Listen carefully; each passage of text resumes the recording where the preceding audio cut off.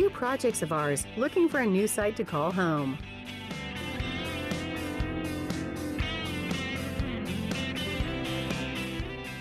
GSLI's Site Location Network is an exclusive group of trusted communities around the country that assist projects on the move. Projects of ours Our looking for a community new site assessment to call directors home. are constantly identifying communities that can help the over 100 projects annually that need new locations and employees. GSLI's talk to one of our community assessment directors today and see if you can be the next addition to our portfolio.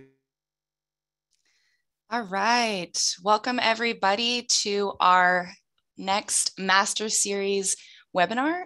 I'm going to go ahead and make sure that my screen here is showing. Just give me 1 second.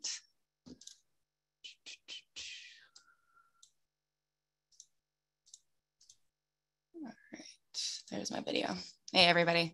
All right, thank you so much for joining us on our Master Series webinar. I am Brooke Edwards. I'm the project director here at GSLI, and we are excited to be talking about the e-commerce climate. What's going on in the industry? How can economic development groups stay competitive with new opportunity for e-commerce and the rise in customer demands? Economic development groups are really capitalizing on that. So we're excited to have Mike Grella join us for this conversation, and we are going to get started right on the dot. All right, so today's agenda. You guys are going to meet GSLI. If you haven't met us already, we're going to talk a little bit about who we are, what we do, speaker intros, and then we're going to go into the conversation at hand, as well as a Q&A with Mike and the GSLI team. So if you are new to us and you have not met us before, we are Global Site Location Industries, and we solve site location challenges from two perspectives. So we are a site selection consulting group, as well as an economic development marketing agency. So we have a very unique double perspective on what's happening in both industries. And we basically bridge the gap between growing companies and those communities that can offer solutions and really meet the needs and challenges and help fix the challenges of growing companies. Just a quick plug, we are going to the IEDC conference in Nashville, Tennessee, October 3rd through 6th. We are going to be exhibiting there. So if any economic development group is going to be there, we welcome you to stop by our booth. We are booth 714, and we are excited because we are going to have LinkedIn headshots in our booth. So if you need a new headshot, I know I need a new headshot. I will be getting one myself in my booth. So please stop by, come say hi.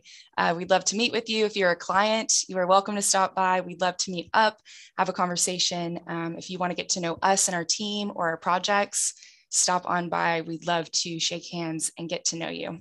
Hey, Brooke, at that point, if you could, let's throw up that poll, see who's going to be there at the show. Yeah, absolutely. We'd love to know. If you are attending IEDC in Nashville, let us know, yes or no.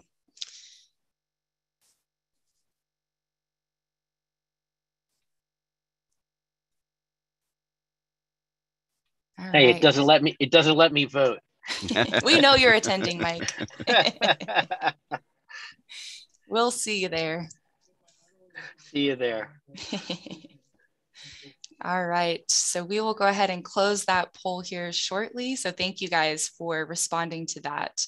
And what we'll do is, if we see that there are some yeses there, we would love to connect with you and potentially schedule some time just to meet up and meet you while we're there. All right, I'm gonna go on to the next slide here.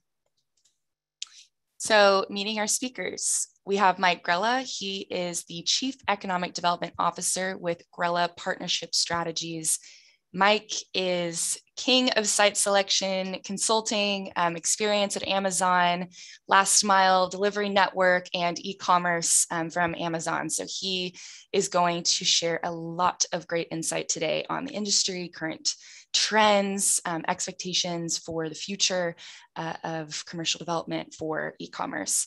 We also have Eric Kleinsforge, the CEO and chairman of GSLI, on with us to talk a little bit more about his experience with e-commerce projects, share some insights of his 27 years of dealing with site selection projects and some trends that he's currently seeing in the industry. And then myself, I'm Brooke Edwards. I'm the project director at GSLI. I work with a lot of companies that are growing, expanding. I'm kind of in the trenches with our project manager, Ashley Klein-Sorge, and we help facilitate site selection projects for our team. All right. So Mike, I'll let you introduce yourself and give everybody a good understanding of who you are, what you do, why we've heard your name thrown out there in the industry at some conferences. You're a pretty big deal. So give us some information about, about who you are, and we'll get things kicked off. You set the bar way too high, Brooke, but I'll try to leap over it if I can. Appreciate the introduction. I'm Mike Grella, founder of Grella Partnership Strategies. I've spent a little bit over 26 years in economic development, site selection as an attorney and advisor.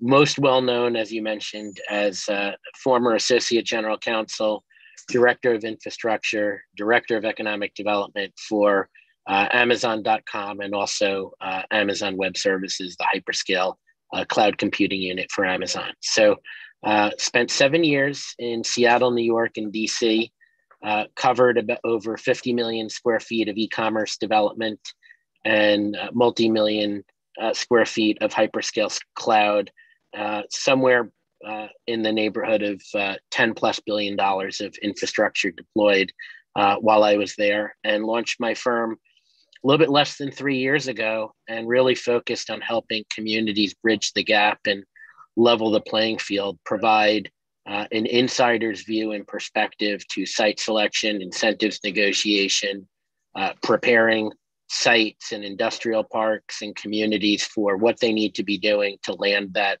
next investment, whether it's a data center, whether it's a corporate office. The HQ2 is a one in a lifetime event, but there are dozens and hundreds of projects going on in that space as well. But my focus is mostly industrial. I do a lot of work in clean tech, circular economy companies, vertical farming, upcycling and recycling of materials into composites and other consumer goods. And then a lot of e-commerce work on the advisory side, helping some developers in institutional capital, but mainly focused on supporting communities and preparing them for how to attract and win that next project. Yeah, now's a good time to probably mention, we've got a lot of communities here around the country. Our master series, if you haven't attended one, they're very interactive. We love questions. Now's the time, to pose different questions as we get to these different topics. If Mike or us feel it's a good time to answer it while we're doing it, we're going to do it live right there, or we could queue it and save it for the Q&A. So feel free. If you've got a question, you've got our ears. Love questions. The more, the better. All right, Mike. So we're going to go ahead and kick you off with just a more general type of understanding of e-commerce facility types. I mean, not all logistics centers and facilities are created equal. There are a variety of logistics centers that offer all different types of capabilities. So let's talk about the most important types of facilities and what are e-commerce companies currently needing? Tell us about that. That's a great question and a great foundation for the discussion. Thank you, Brooke. It is really important and this is also applicable to data centers and a lot of types of facilities. When a community says, I want to attract an e-commerce facility, it really requires that qualifying question. Well, what are you looking for? And that's because there are so many types. And so if you look at the life cycle or like the continuum of e-commerce, it starts with the inbound cross-dock facility. So when containers get loaded off of container ships and they're full of inventory and pallets, they need to go somewhere. And they typically, and I would say not necessarily for every company, but I'll use Amazon as a benchmark, and there's others. A cross-dock facility would be located usually not too far from an inbound port where most of that inventory is. And then what happens is those containers and pallets get broken down, and then they're put on trucks or rail, and then they get sent out to fulfillment centers. And that's the second type of facility. So fulfillment centers is where inventory lives. It's where when you order a product online, that product gets picked and packed at the fulfillment center. And we can go into detail about how big they are and the different, there's actually like about over a half dozen types of fulfillment centers, but fulfillment centers are what they say they are. They fulfill orders and then they go out the door and then they continue their journey. And typically what they do is they go to minimize the amount of time from the order to when the customer receives it. You look to get that into what's called a mid-mile sortation center. And a sortation center is where you sort packages by zip code, and then they're injected either into the US Post Office, or in some cases, like in Amazon's case, they've got their own network of prime delivery common carriers or 3PLs that they use. In some cases where there's the need for expedited delivery, you may be using a FedEx or a UPS, but the sortation centers themselves do not have a lot of inventory, and they're not very capital intensive. The fulfillment centers is where you're going to see capital investments that in some cases can be as much as $500 million, and 4 to 5 million cubic feet for some of the largest robotic fulfillment centers in the country. But typically those fulfillment centers are somewhere around that 500,000 to million square foot range. The sort centers can be anywhere from 200,000 to over 500,000 square feet. And then once you get through the sortation centers, they typically will end up at delivery stations. And delivery stations is what we all know as sort of the last mile in the process. You've got quite a few workers that are working there, and they are that last step in the chain where packages reach the customer. And that's where most of the Amazon and other 3PL couriers will take it from the delivery station directly to the customer. Again, the delivery stations, and they're all over the country, they're the preponderance of them these days are, they can be 100,000 square feet to several 100,000 square feet. But what you see is there's usually a direct correlation to the level of density and the availability of real estate in the denser urban infill areas and how big those delivery stations are. So it's very difficult to, if you're in New York City or Chicago or Dallas, you may look to squeeze in 50,000 square feet, 75,000, whatever you can get is going to help with your reducing your variable unit costs for delivery. And then as you get on the outskirts of the urban infill and some of the more rural areas, you'll see larger delivery stations where land, you don't have as much constraints in terms of your ability to expand and scale. So the fulfillment centers are probably the holy grail in the network in terms of what communities look for, because they can be thousands of employees. And like I said, it can be hundreds of millions of dollars of investment. And some of them are highly robotic. And then some of them are have very few robotics or not a lot of conveyance equipment. And those get broken down into two simple categories, which is sortable packages that go on a conveyor belt and that can be put into a tote or a box and then shipped off. And then the non-sortable warehouses are the ones that are less capital intense, less employment, less CapEx. Those are ones where you would have furnitures and tents and medicine balls and big screen TVs, et cetera, where you're not going to be using conveyance equipment. You're going to be using forklifts and MHE, and there's more special handling involved. And then the third sort of catch-all category are specialty warehouses. There are warehouses that are just made for clothing, just made for jewelry, just made for high-end electronics, where they have to be stored and packed differently, that they're fragile, high-end goods. For the higher-end fashion and what they call softline warehouses, you have to be, if you're buying a $1,000 dress online, you don't want to see it come all wrinkled up. You want it to be sprayed with perfume and tissue, gold tissue paper, et cetera. And so you've got different types of specialty warehouses that are part of the network as well. And so that's sort of the general overview or the continuum. Starts with cross-dock, goes to fulfillment centers, sort centers, and delivery stations. And then you've got some of the other facilities that, refrigerated warehouses for grocery delivery and things like that as well.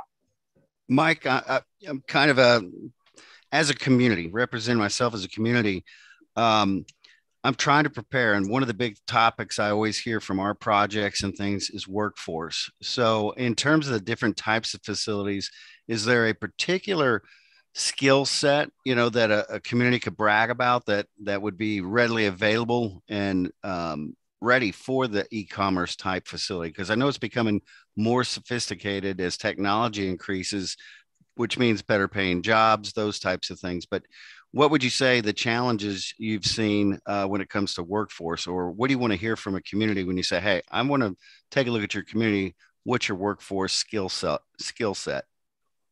Well, so I'm not going to dismiss, Eric, the importance of skill sets, but I will tell you that supply is the name of the game above and beyond everything. Supply, labor shed, commute times, that's I'd say 85 to 90% of what gets you on the map. And there are certainly opportunities for rural and less dense communities that we can talk about, but labor shed is really, if you are an e-commerce company and you're looking where to site, you do your due diligence. You start with your desktop due diligence. You're looking at your jobs EQ and your MZ and Statebook or whatever data sets you're using, and you're matching that up to your capacity planning forecasts.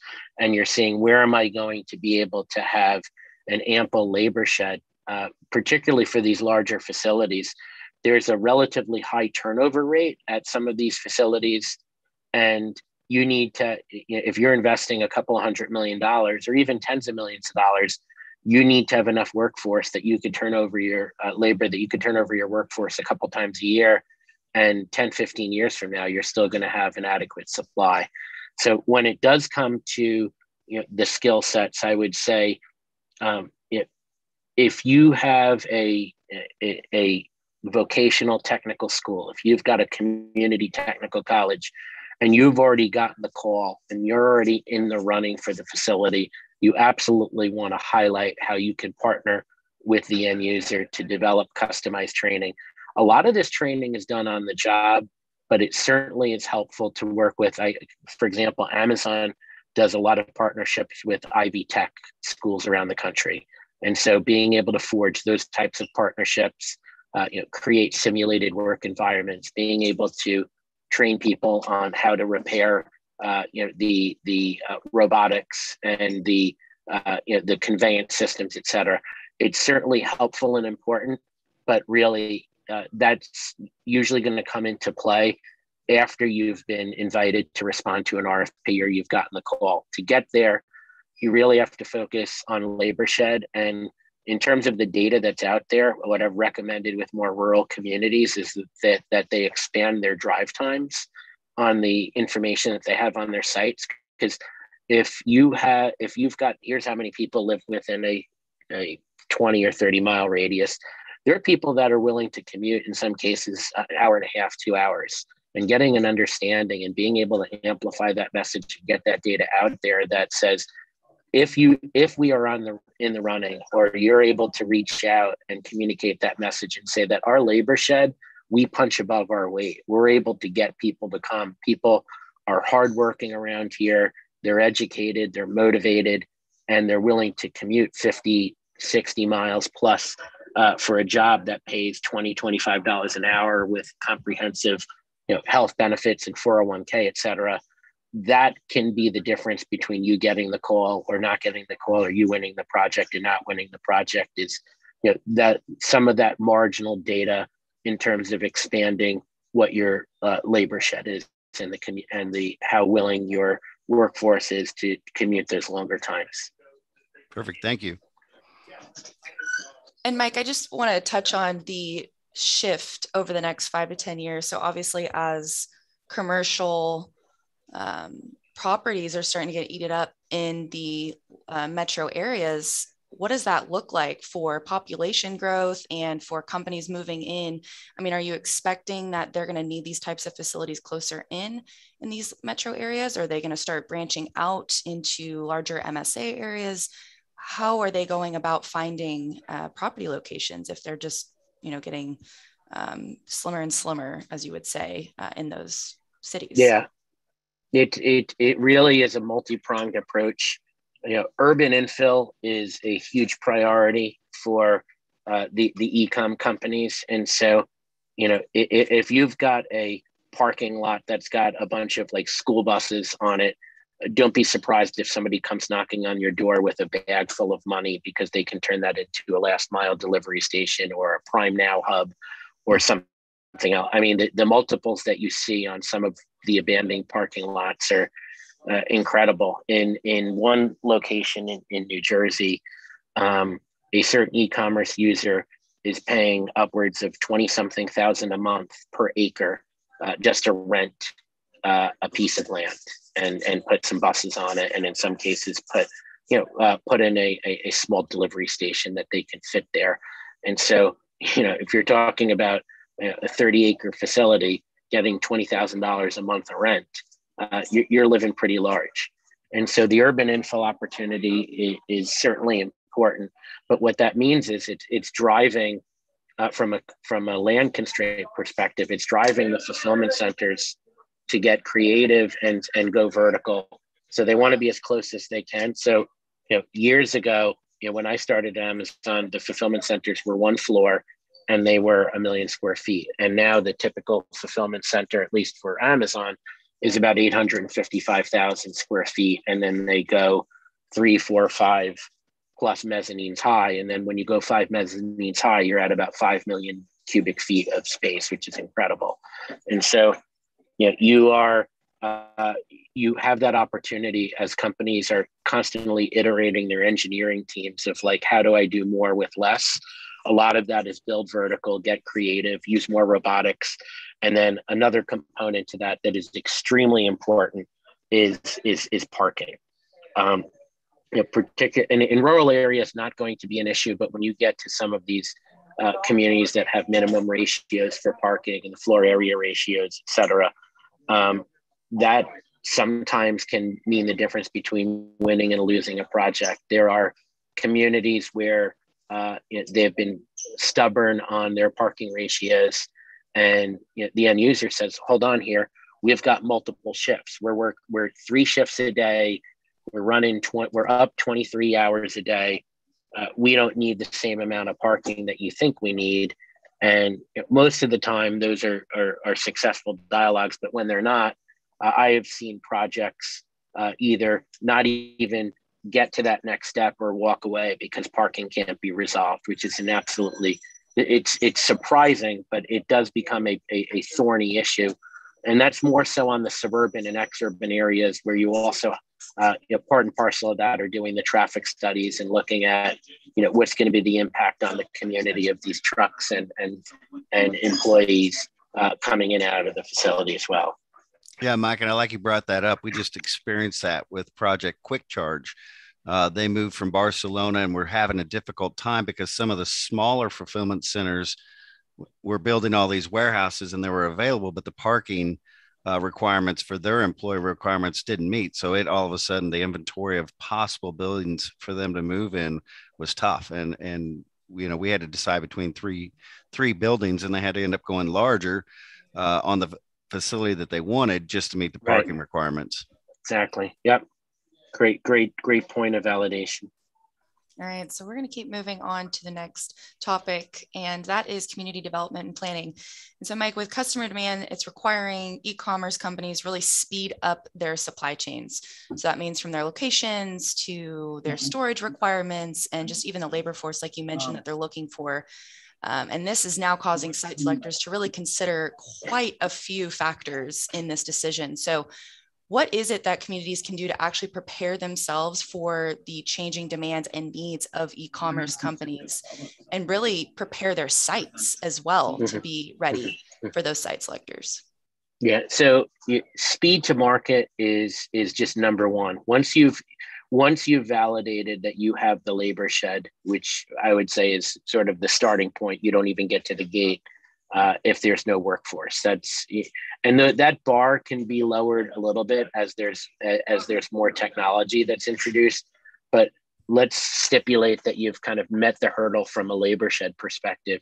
Now it's about that easy button. It's about land use, zoning, and planning, all being on the same page, understanding what those requirements are. I can tell you, having worked with many, many communities, if you've never had a robotic fulfillment center in your community, to understand what are the permitting requirements, what are the requirements for, electric, for the robotics, et cetera. It's an education process, and really understanding how can we be proactive? How can we Sherpa our end user through the process and appoint an ombudsman? Like when you go into a community, and this is just my perspective, if you talk to a site selection consultant, they've got a client, and if they're a true site selector, they're really going to care about speed to market. How do I get my client in the right place as quickly as possible? The e-com market has actually gone through, end users have gone through, what is the cost of delay if my warehouse is not up and running on time? If it's a week or a month or a 2-month delay, that costs millions of dollars. And so, if you're starting and ending with, I need and we'll talk about incentives in a little bit, but if you talk to the ops people and the VP of supply chain and engineering and the people that their responsibility is to make sure that these facilities are up and running and customers can get product as soon as possible, as it's a cutthroat marketplace, you'll almost never hear them talk about incentives. You're going to hear about, if I come here, how quickly can I get my permits approved? How quickly can I do vertical tilt up construction? Do you have the utilities, the water, not so much, but water and electricity and broadband and dark fiber, everything we need that we can start building ASAP. And that as change orders come in, and they do come in, hey, my facility was going to be A type, now it's going to be a B type, it's going to go a mezzanine higher than we thought, or it's going to go lower, it's going to have more robotics, it's going to be less. To be able to pivot and move at the speed of business of your customer, there needs to be a level of confidence and assurance among the site selector and the end user that your community will be able to handle things like change orders and unique design and change in design concepts. So that easy button, that speed to market, once you've got the labor, is really going to be the secret sauce. And if you can convey that business friendly, like, hey, we're here for you. We will connect you with whatever resources that you need. You've got a single threaded point of contact. That is all music to the ears of the site selector on the e-commerce projects. Mike, you bring up an interesting topic there. Do you find that the e-commerce facilities are seasonal? And, in terms of the amount of production that they output during certain years. So does that drive whenever they're doing their searches? Like, do you find them doing more searches at the beginning of the year before, do you find, hot times of the year to be courting these types of companies? It is always a hot time to be courting e-commerce, Eric, but I will tell you that there's an important point in what you said, which is when you get to construction timelines, particularly on the facilities that are highly automated with a lot of robotics and conveyance systems and mezzanines. If you are in an area that is susceptible to very high cold winter seasons, lots of snow, lots of rain, where it's very difficult to build during the winter, the engineering teams for these facilities work backwards from what the anticipated weather patterns and the climate is to determine whether or not, because the name of the game is being up and running for peak season, so Q4 of a particular year. So right now, if you're doing site selection, you're thinking about Q4 holiday season 2022, 2021 is a wash if you're not up and running. And so for the big fulfillment centers, you need to be up and running by August or September to get your staff trained up, to get people ready, prepared, and then you're off to the races for that peak holiday season where you can have 40% of your revenue source to Q4 with all the holiday Christmas sales, et cetera. So what that means is when let's say you are in, you're a rural community in Minnesota or Wisconsin or in a Midwest or northern state that has a lot of snow or a lot of rain. The engineering team is going to say, I need to work backwards from having a roof on my box by November 15th or December 1st. Because if I don't have a roof on my box, if my building is not covered by that date, I'm not going to be able to build out the interior of my facility. I'm not going to be able, if I've got a roof on my facility, then we're good to go. I can install all the robotics and the conveyance system, et cetera. But you will pass that point of no return where when the weather gets really bad, you're going to have your construction crews not show up, or people cancel. You're going to have to pay people time and a half. You're going to have supply chain issues, et cetera. And so it's really important. There is a seasonality component from a construction perspective of when you need that roof on that building done by. Otherwise, it becomes very difficult to do that construction during the winter. Yeah, and to kind of hit on what you were saying earlier in terms of drive times and speed of delivery, and I've seen this happen before. You probably want to have communities prepare their RFI submissions based on drive times, not miles, correct? Yeah, 100%, and do surveys and reach out and really take a multi-community approach. I'm working with a trio of communities in Kentucky, and they understand that, and it's a more rural area. They understand they're better together. So when they present their information, instead of viewing it as one micropolitan area or one county or one community, combining that data and combining that labor shed and then going out 50 miles or 70 miles in every direction from that joint development authority, a multi-jurisdictional perspective, really helps boost the numbers. Again, that doesn't mean that you're going to, you're pulling the wool over someone's eyes, but it provides just a different perspective. And it really does, in my opinion, increase your chances of winning, is when you're able to partner and understand that if we attract a facility, because we don't have the labor shed in our county, we're going to be pulling labor from your county and your county and your county. And so that type of collaboration and getting people to play nice in the sandbox, that regional partnership model, which you see in Ohio and Indiana and Virginia and a bunch of other states, works well, particularly when you get into these more rural, less dense populated areas. Great. Thank you. All right, Mike. So now we're talking RFP submission. So if I'm a community and I just received an RFP from the state, from a site selector, or I've been called by the company, what's my starting point? What questions should I start asking to then craft my submission? Well, let me just take a quick step back. I would argue and really lobby for taking a prescriptive approach to site selection, sort of pre-RFP.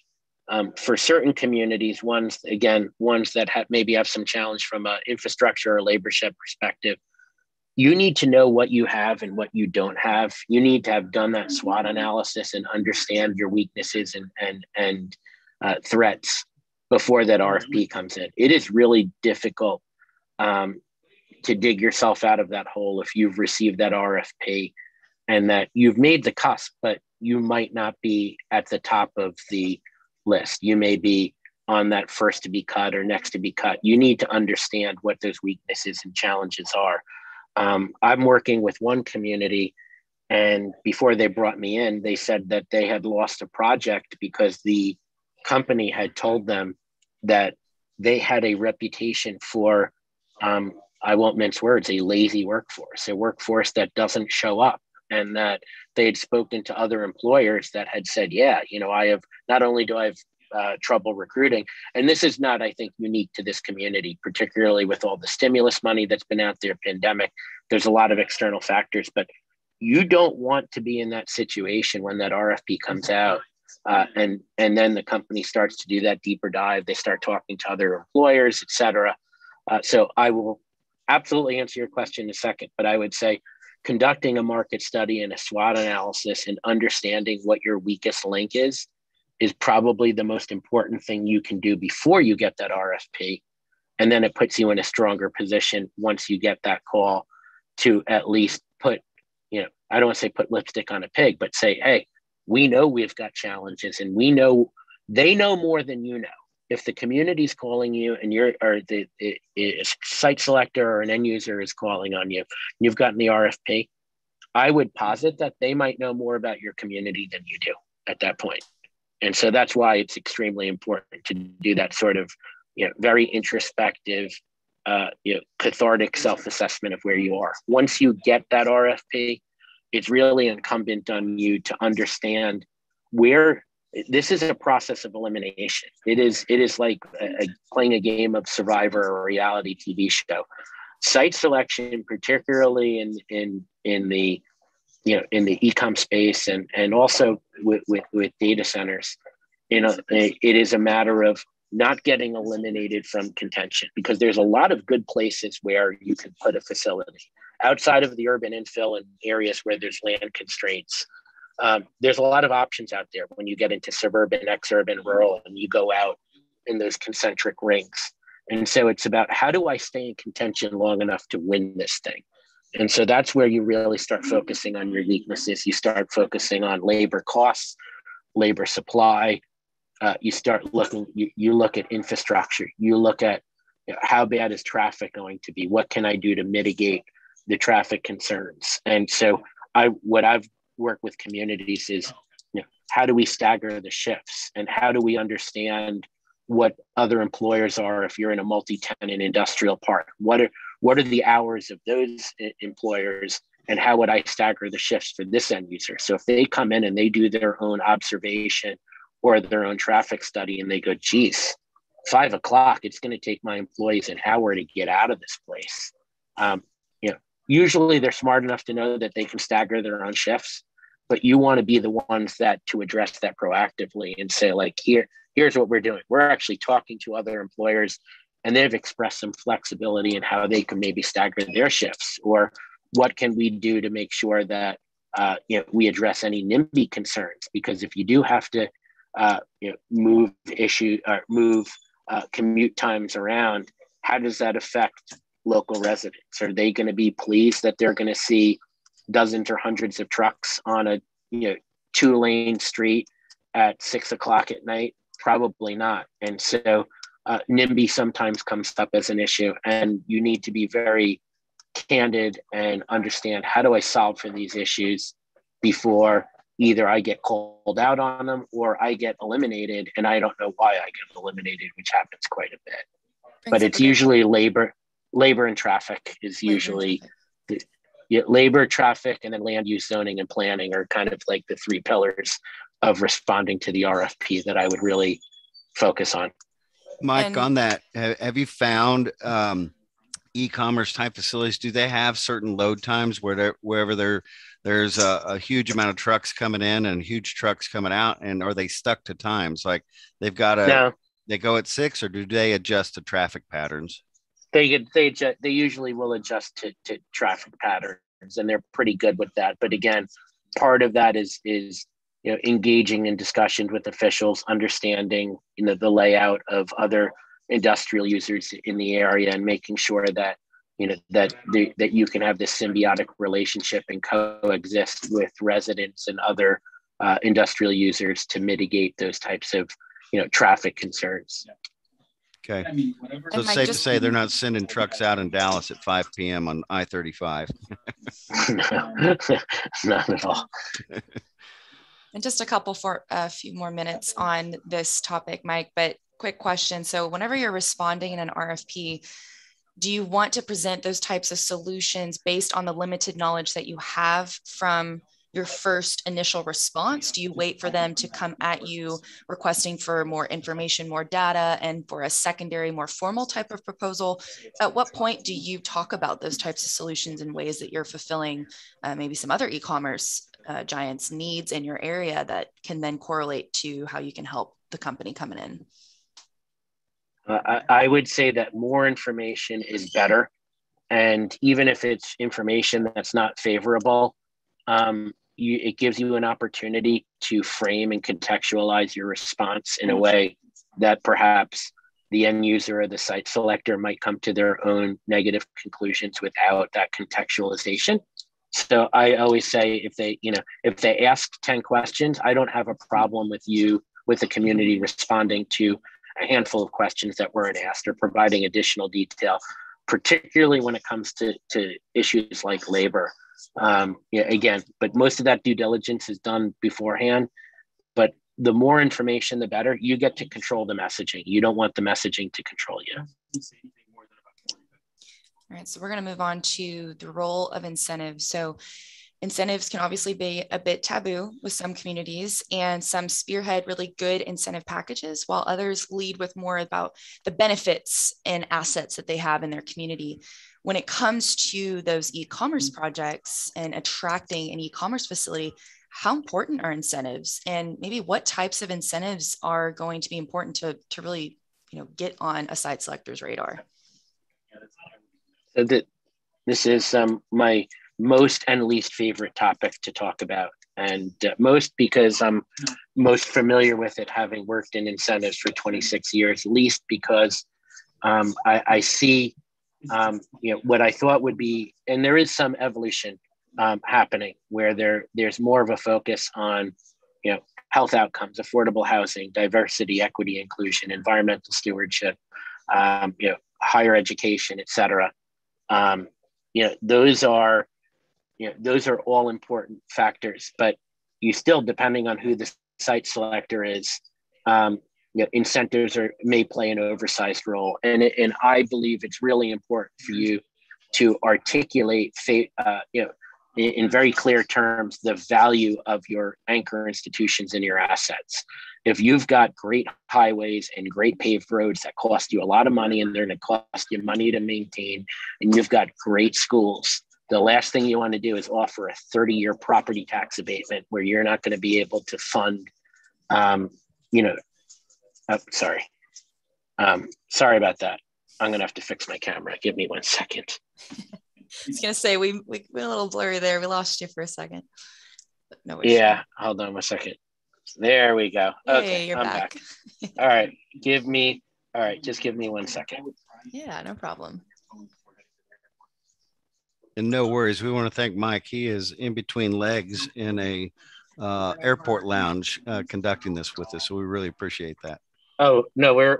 Are you still good on time? We are. You're not going to have to run onto the plane. No. We're good. I am right next to my departure gate. So they have lounges in the right places. So everything lined up perfectly. So from an incentive standpoint, I really don't like to see communities get taken advantage of, particularly from some of the larger, and again, this is not sort of veiled reference to one company or another, but look at the Inland Empire of in California, San Bernardino, in that area. It is the hottest logistics market in the country. They are not offering incentives there. It is not a low cost of doing business area, but yet you've got tens of millions of square feet of space that gets built out without incentives.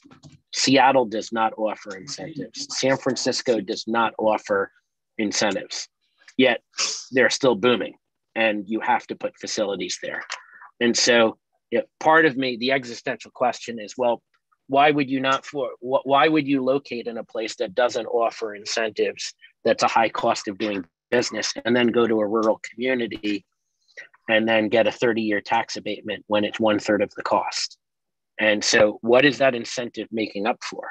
Is it because there's a shortcoming in infrastructure and education? And is that abatement going to make up, is that cash grant going to make up for lack of a quality workforce or lack of roads? It's actually going to exacerbate the problem. And so I'm all about incentives, but they have to be smart incentives.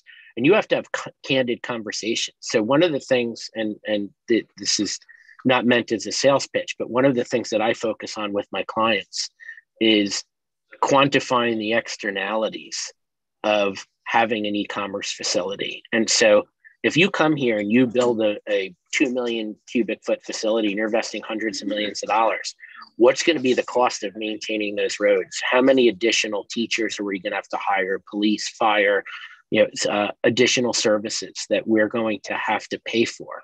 And so how does that reconcile or pencil out with asking for 100% abatements or multi-million-dollar cash grants? Now, I am all about public infrastructure. Love it. I'm all about helping pay for the substation and helping pay for the traffic light and the roads and whatnot. I'm all about paying for employee training and continuing education and maybe subsidizing access to renewable power.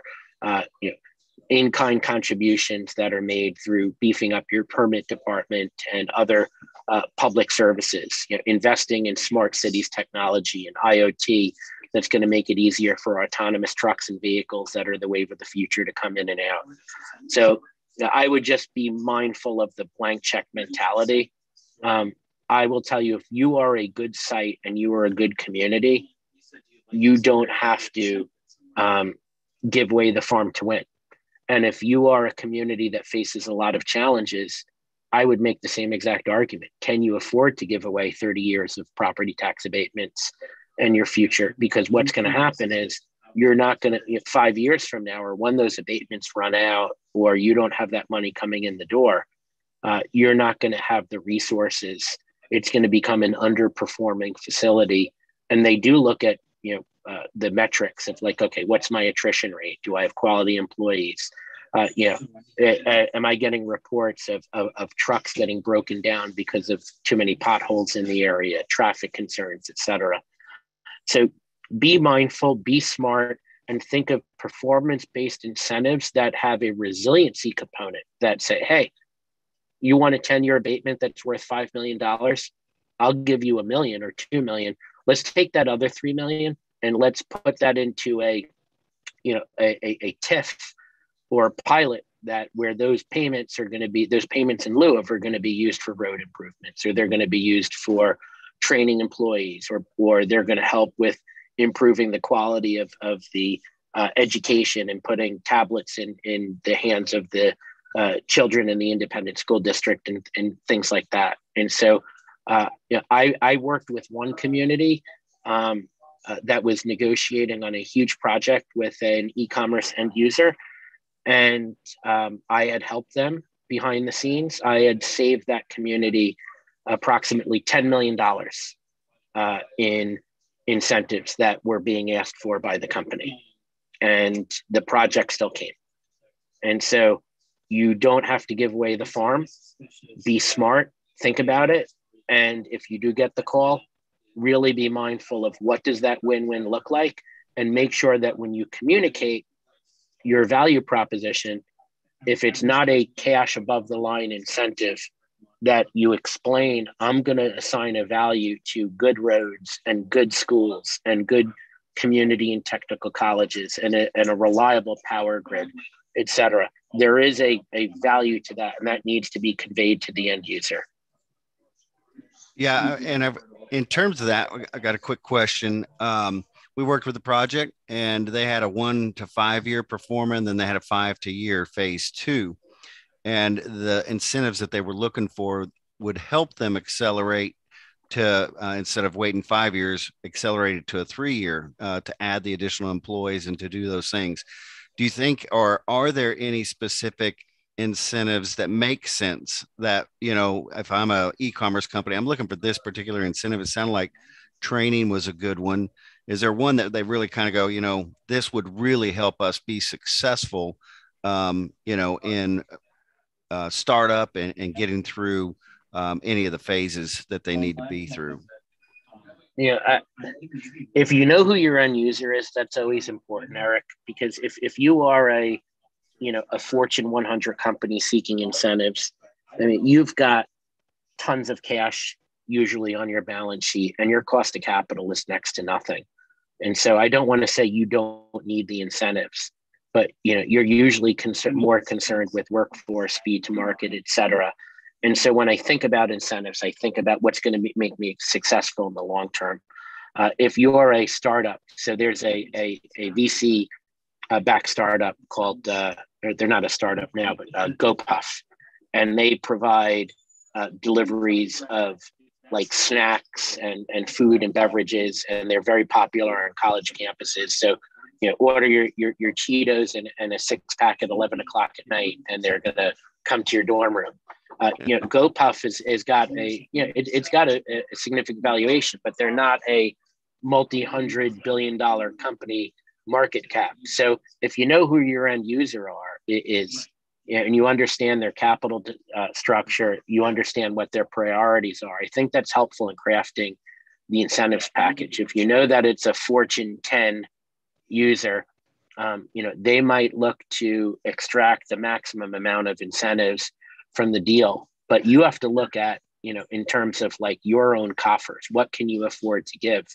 If you are not flush with cash, you might want to make it more performance based and say, yeah, we can work with you over 5, 10 plus years, but we'd like to spread this out so that we can collect some of these incremental tax receipts, reinvest in infrastructure, reinvest in education, reinvest in improving health outcomes, and make the community more resilient, rather than I'm going to give you a boatload of cash up front, and then you've got debt service payments and interest payments, and you're digging yourself out of that hole. So I always try to aim towards more performance based and stretch it out. And then also the other challenge with front loading the incentives, Eric, and this is a really important point to be mindful of, and it's not unique to, again, the top 3 or 5 e-commerce end users, but it's actually more of an issue for some of the mid-sized ones, is how the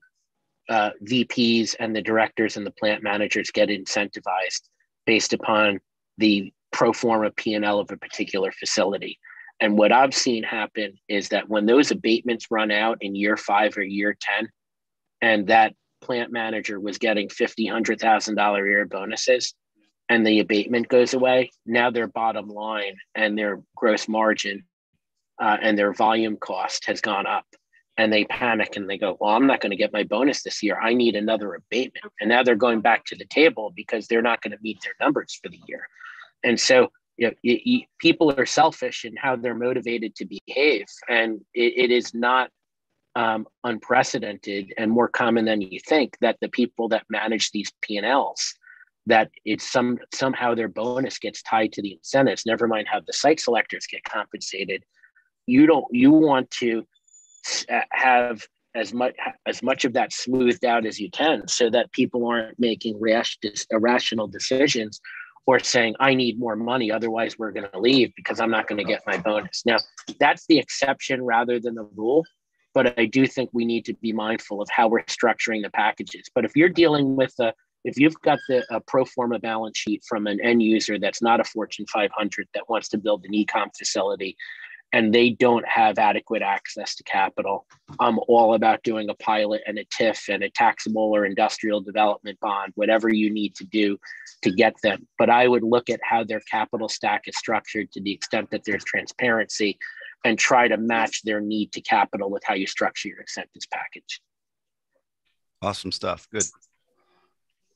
All right, so we want to be mindful of time because we are about 7 minutes until 2 o'clock Central. So we will just go over briefly about rural and small community competitiveness, Mike. Because e-commerce is focused on being as close as you can to your customers, as an e-commerce business, I'm really evaluating all those transportation costs from the warehouse to my common final destinations where my customers' orders are coming in. And since we have a large number of small communities on this call and many that you work with, how can they better compete with large metro areas where there's a large majority of customers? Yeah, so I would say the very rural areas, they're always going to have to deal with the labor shed challenges. And we spoke about that earlier, so I won't repeat myself. I would say, again, present the statistics in the most favorable light. Have infrastructure, shovel-ready sites, And in a rural community, in some cases, those extra incentives may make a difference. And so have an open mind on that. Proximity to interstates is really, really important. And so you could be a rural community, but if you're 20 minutes away from I-20 or I-60 or I-95, wherever, that makes a big difference. And so I would always tout the proximity to the closest interstate, and then also the roads, the state highways that connect your available land or industrial park or building to that interstate. Is that adequate to accommodate an e-com facility? So you are 5 miles from the interstate, but is it a single lane road? If it's a single lane road, that's going to be a challenge. So think about it from the end user perspective. They are going to need locations in rural areas. But once you've checked the box on labor shed, they're going to say, like, how are my trucks going to get in and out? I need multiple points of ingress and egress. Usually parking's not going to be an issue, but you're going to want to make sure that your roads, your access to the highway, your access to the state and county roads are going to be quality roads, and that they're 2 or 3 lane roads that are going to get you to where you need to be. It doesn't mean that you can't compete with a single lane road that's 40 minutes off of the interstate, but know that your end user, your site selector has, the more rural you get, the more choices the end user has. And so you have to look at that from a funnel perspective. When you get into the urban infill, that funnel's extremely narrative, and you have the I'll take what I can get approach. But as that funnel widens up into more rural areas, you have to think about what makes my rural area different than my competitors. And that's infrastructure ready sites, that's having the easy button, that's I understand your needs, I can move at the speed of business. And then the workforce labor education component is always going to be top of mind. Yeah, and I would think, Mike, based on your previous comments, it seems like a smaller community might be able to get permitting done faster, less red tape, and get their project completed quicker. So I think, do you find that as a strength when talking to some of the smaller ones? Yes, it's reliability and that level of quickness is important, Eric. But what I will tell you is you cannot take that for granted. I have had two rural clients in the last 3 months where I did an in-market visit, and I interviewed the local CEOs and employers in small communities, less than 15,000 people. And some of the local business owners and CEOs said that there's a lack of consistency in the permit department, or they move slow, that they've only got one person working in the permit department. That person's on vacation for 2 weeks, and they've got a stack of permits this high that they're working from. And so if you're a rural community, you need to make sure, and there has to be adequate communication. You could have somebody apply for a permit or ask for information, and if you don't have a good relationship between the economic development office and the permit and building and planning and zoning office, that could be your death knell. And I've had communities where they found the permit office or the planning office got wind of a project and didn't tell the economic development office for like 60 or 90 days. Crazy, but it happens. And so a lot of what I do is connecting the dots, and I have those candid third-party conversations with stakeholders that say, like, what are your pain points? And surprisingly, I would say generally yes, but I would not make the assumption that because you're rural that you're going to move quicker, because you might also be resource constrained. Got it. We are about out of time. So Eric, have you seen any questions come in that you'd like to? No, it sounds like we're answering a lot of questions as we go. If you do have a question, go ahead and throw it in there, and we'll address the topic to the best we can. And if not, then I feel like we've done a really good job here, Mike. Yeah, I was going to say, we can always pop some questions over to you, Mike, or I can drop your email in if someone wants to, reach out to you directly. I can share that information. Feel free to share my email and my phone number with the team, with the participants, and or forward any questions. I'm usually very responsive. Great. All right. And just as I'll go ahead and just get us through to meeting our team. If anyone has any questions about project portal, about e-commerce projects, go ahead and take a look at the project portal. If you have never worked in it before, we do work e-commerce projects. We talk with companies that are looking for distribution centers, for warehousing, for last mile delivery centers. So we have multiple projects that if you are interested in bringing those types of companies into your area, I encourage you to go check out the portal and just do a search for some of those companies that are needing assistance with finding sites. And these are our team members here. If you want to ask questions, if you need assistance submitting a site proposal in the project portal, you can work with Amanda Tompkins or Carol Harris. Those are our two community assessment director territory managers that would be more than willing to assist. And if any questions come across about a specific project, I can also help answer those very quickly. And we also, just one final reminder, we would love to see you at IEDC, and that is October 3rd through the 6th. We will be there. So if you guys want to stop by our booth, we are booth 714, and we'd love for you to stop by, get a free LinkedIn headshot.